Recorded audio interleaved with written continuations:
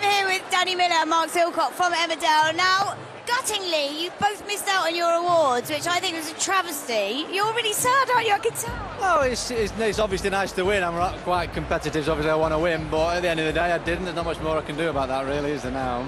It was amazing to be nominated in the first place. It's been such a great year for Emmerdale. You've had all the critics behind you. You two have had such an incredible storyline. How's it been? What's the reaction been from the public?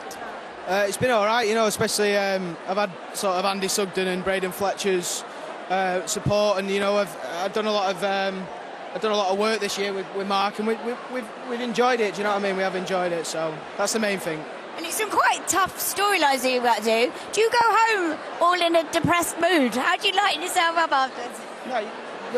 What we do at work, and we concentrate and work hard at a time. But when the doors shut from the studios, then we're back into normal life. Really, you can't. If you carried everything with you, then it's just going to end up not being enjoyable. You've got some very famous fans as well. Paul O'Grady was championing you two, wasn't he? Did he send you a text tonight or something? Yeah, he sent me a text. He just said, "Oh, Danny, you were robbed." Oh God, stop it. Good impression. These talking texts from Paul O'Grady. Yeah, well, I keep in regular touch with him. He's a top man, and he's got a lot of support for me. So, you know, it's good. So. Well, listen, I think you two now deserve to go and let your hair down on the dance floor. That's it from me at the party. Back to you in the studio. Thanks, guys. Thank you.